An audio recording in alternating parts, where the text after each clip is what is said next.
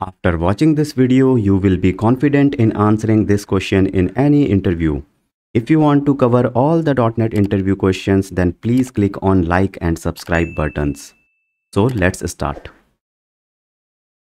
Next question is, what is the role of configure method in .NET Core? Configure method will configure the request pipeline. That is the only thing configure method does. What is request pipeline? Request pipeline meaning all the methods written over here like this will be executed in the same sequence, and they are the part of the request pipeline. So each and every request will process all these methods one by one. Therefore, they are not optional like configure services method. These methods are also called middleware components. See the diagram here, how the request will come and how inside the configure method all the middlewares will be executed one by one.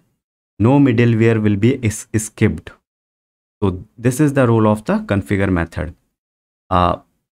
It is used for like authorization purpose or routing purpose or using static files, which are the mandatory part of the any request. So this is all about the configure method. If you have any question about this question, then please post in the comment section and I will try to reply as soon as possible.